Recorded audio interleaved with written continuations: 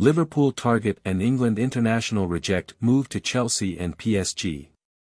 Liverpool has received a boost in their pursuit of Jude Bellingham as he has rejected a move to Chelsea and PSG. Bellingham is one of the hottest prospects in European football at the moment. At the age of 19, Bellingham is already a regular for both club and country and has even captained Borussia Dortmund at times this season.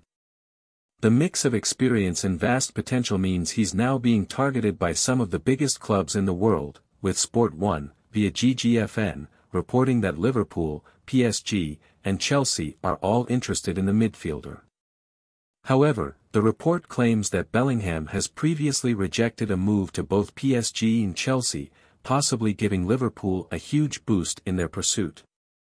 Liverpool is currently struggling in the Premier League, so you'd imagine they'd have to drastically improve their performances or Bellingham might not be interested in a move to Anfield.